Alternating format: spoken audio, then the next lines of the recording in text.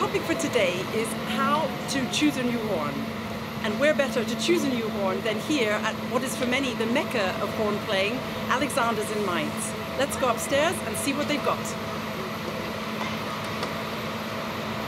I'm here in the famous testing room at Alexander's with Hans Hermann, the head of sales. We've known each other for many years and he's had to listen to me try out quite a few horns. Hans, do you remember? Yes, I do. Really. The amazing thing about this was that when you try out a horn here, Hans will sit there and listen very quietly and he'll say and you know immediately whether he thinks the sound is good or not. Yes, just a yes or no. Yes, but you seem to know. How do you know? How can you hear when someone's on the right track when they're testing a horn? I listen at the intonation. I look at the player as well, and I think, and I'm very sure, that you hear if somebody feels good with an instrument. So what would you say are the most important things to watch out for? Because many of us, we come into a room like this, we see all these amazing horns. It's like being in a candy shop, and you want to try all of them out, but we want that ultimate horn. What would you advise all of us to watch out for while we're trying out a horn? First of all, don't be afraid to see so many instruments in one It's a space, pleasure. in one room. It's a pleasure. It's nice, and a lot of players are surprised to find a lot of instruments here. But if we select, then we look at the instruments we need, because there are different designs, there are different models, we have different finishes. So usually the player gets 5-6 instruments to select. And is it better to really just judge from 5 instruments, that less is more? Less sometimes is better than more. Okay, it's less confusing. Yes, sometimes the players are very confused if they have too much instruments. Okay, so you would lay out 5 instruments, someone would come in here, like I'm doing today, and you've chosen, even though I would like to try all of them, you've chosen just a few for me to try out here. Yes. And I remember when we try, I've owned 3 Alexanders in my time, and you've helped me choose 2 of those, and I really think it was the feeling, the very first feeling I had playing these instruments that was the right one. I sort of felt, this one really fits to me. That's in your experience that people know straight away? That's a very important point, to follow your first feeling. I compare it sometimes like buying shoes. If you slip in and you get pressure. A man talking about buying shoes, I'm impressed. You don't buy them. Thought that was our job. But the first feeling must be very good. And after this first test of several instruments, you have to put the instruments by side which don't fit, and the one you have a good feeling they get in the last selection. And then we start to continue a test which is more intensive.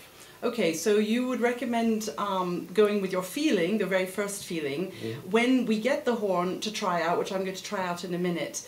I've heard people do the most amazing things at horn exhibitions. They pick up the new horns, they play Strauss 1, they play all the high notes they can possibly play.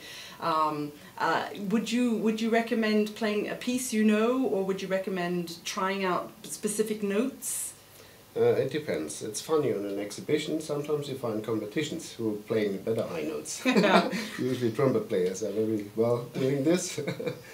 Yeah, there are some Mozart, some Strauss pieces which the people try, and you hear them every day. And you listen sometimes when the door is closed and you find a beat. It doesn't work. And yeah, then they take another instrument and you listen.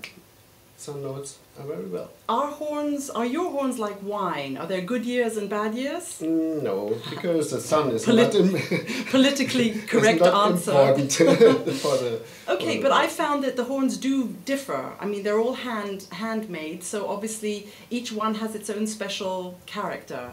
Yes, that's right. The character is the main thing which is different. But not the quality. I think in these days we have a way of production where the quality limit of the instrument is very high. In old days, maybe we made 10 instruments and 8 were normal, standard. 1 instrument was very good and 1 was not good. But that doesn't happen anymore. On these days we don't Of course it doesn't. Yeah, No, it really doesn't. I've tried out a lot of horns in the last few years, and really I must say they've all been pretty good. It was hard to find the one that I wanted. But I must say my very last one, the hand-hammered one, that made a big difference. Can you just tell us a little bit about this hand-hammered business? I remember very well this visit in Berlin, and I remember that they put the instrument on the stage and nobody did know about the hand hammer. That's and, right. You started, Stefan started, you started, Fergus played some instruments, and I listened to this and I felt that these instruments had a very different character. The carrying power. Yeah, the carrying power, and for the stage in Berlin and the way how you play, it fits very good, the hand hammer design. But why? The tension of the bell is different. We have the system that the bell is made in the normal way. It's a standard banding, and we have the origin ball. And then we refill the bell, and then one of our instrument makers has the work to hammer this huge iron. hammer. It's very dear, the huge hammer, and he's hammering all the day. We've been on this bell to get a higher tension in the material. That's the way. We've been calling these hands, instead of handgehämmert in German, we're calling them handsgehärmant. That's what we've been calling them. But it's true, these hand-hammered bells have made a lot of difference to our way of playing in the Berlin Phil anyway. The other thing I wanted to ask about was the screw bell. I'm still one of these really old-fashioned people. I play on a what do you call it in English? Bell. A fixed bell. What do you recommend? One thing for one person, one thing for the other, or No. no? Things has changed completely. In old days we had maybe 50-50 fixed bell or detachable bell, and in these days people travel more and more, and in the plane you have almost problem to get a fixed bell case into the cabin, and therefore the gig bags, for example, are much more comfortable, and you don't have problem to get in the airplane. What about the sound that's of the one horn? reason. Yeah. But the main reason in these days is that the sound is more compact, it's more strong, it's not too brassy, too early, and the players in these days now have more power. In old times the teaching was different, and players don't have so much power in the embouchure, Yeah. so that the ring doesn't matter. Nowadays sometimes the player said, oh, the ring, it's more weight, it's 125 grams more. And it's too strange, so it takes me power, I'm getting tired early, and we don't have this problem these days now. Maybe I should think about changing. Your colleagues told you several They times. tell me several times, I know, but I still stay on my fixed bell. I still love it. Okay, well, what do you think? Should we try out a few horns? Yes, please. Great. Let's start. Okay. We organize some. Which ones? Let me show the first selection we made for you. Let me get my mouthpiece. Without a mouthpiece, nothing is possible. Please. Okay, what is this? That's a hand hammered 103, as we talked about. And we have a couple of those, so 6 to 8 instruments. All unlacquered. All unlacquered in raw condition. So it helps that you have possibilities to get a different design. So some players don't want lacquer, some players want lacquer, want the silver plating, so we have all the possibilities. But how different, I always want lacquer because I don't like the green hand that you get. How much difference does it make once you do lacquer? If I choose this horn and it's unlacquered and then you lacquer it and it's really different and I don't like it, what do we do then? It doesn't usually happen. Important is that you lacquer directly. So after the decision of the instrument that you choose it, and don't wait too long. If you play this instrument, for example, for 1 year, and you come back and you decide to lacquer because of the black hands and the green. smelling green, then we have the problem that the instrument gets polished again. Yeah. We're making cleaning from the inside, and all things you blow in. Muesli. The spit, muesli, McDonald's. Lovely. Things. Yum, yum. We take them out, and you get this instrument back. It's lacquered and it's very dry. So the feeling, if you get this back, is different. And mostly the people say, no, it has been lacquered. It feels different, and it's not a lacquer. And they want their money back. Sometimes no problem. Yeah. So I get this horn, we imagine that I'm on a horn exhibition and there's hundreds of other people trying out horns, playing their Strauss concertos in the high notes.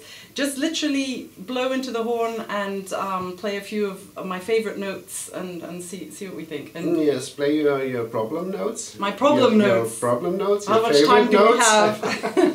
And find a silent room. That's important. Don't play in it's quite difficult. I find it difficult in here because this is such a small room. Mm-hmm. It's a very honest room as well. There's no sort of echo. There's nothing to make the tone beautiful. So that's an advantage. But it is quite small. Isn't it difficult for you to then listen? It's very small, but we have a special roof inside, which has no hall sound. And it doesn't, it shows the real sound of the instrument. For me, it's more easy to help with the selection because I can really hear the noise of the instrument and not the noise of the room. Okay. So usually you'd be a little bit further away, but because of this camera business, he has to stand really close. So it might be a little bit loud for you here, but I'm still going to watch your face to see whether you go, Okay, that's it. Okay. That's it.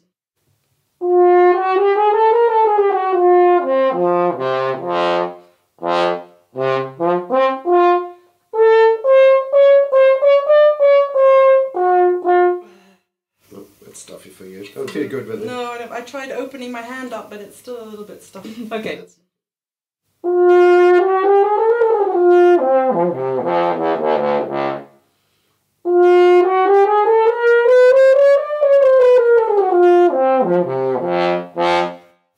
My immediate reaction is that it's a little bit too bright for me. This is what you played now. Yeah. Usually, this the first things you make a warm up if you start playing. Yeah. So how long was your warm up?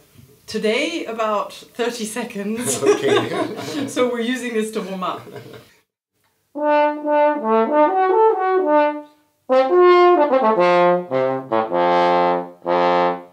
It's okay. The other one was better. Yeah, another one was better. Usually, what I have to say, the players when they come in, it depends. Sometimes they have another brand, they have another model, and for the warm up, usually I ask them to use their own instrument. So that you can listen. They can listen to the warm up and listen how it is before, and then we listen the difference. And then we go to an instrument if the embouchure is really warm. Okay, my embouchure is not really warm right now. Warm, Never mind. Okay. But I just want to just try quickly a few different ones. For me, that will be a little bit bright. I don't know if the camera microphones can pick that up, but first feeling, okay. And anyway, they're all different for me because I don't play with a ring. With the ring, yeah.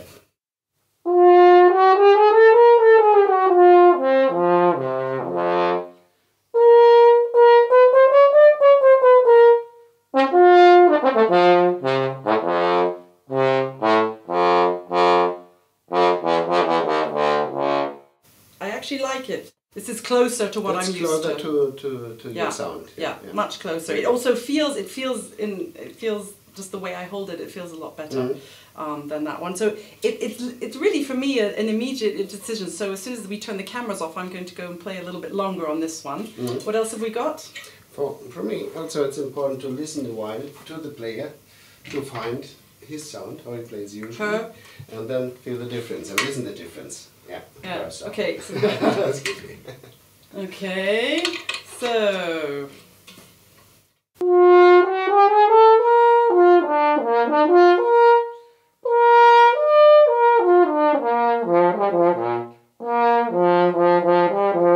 I know what you mean. It's harder to make a nice sound in the middle register. It's covered a little bit. That's exactly my break, and that's where it doesn't sound so great, but that's probably me and not the horn.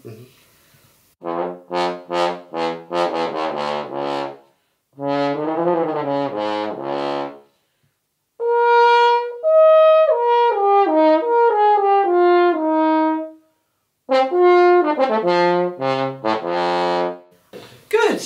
That was nice. So I think we're going to take some time now. This is was generally for just for a little bit of information. What we can do, we're going to turn off the cameras and start trying them out in depth, and that will take a while, won't it? Yes, it takes maybe 1 hour.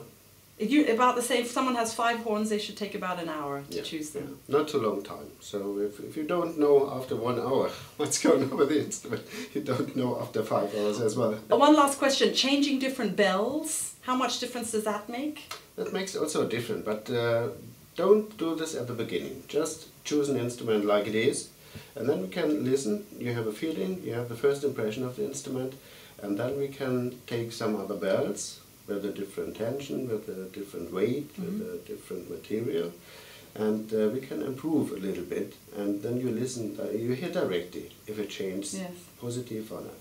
Okay, Hans, thank you very much for your time and your great tips about how to choose a horn. Time's up, I'm afraid, but I'm going to stay here and carry on having fun trying out all these horns. Thanks, Hans. Thank you, Sarah, also for coming, and yeah, let's continue testing horns. Let's.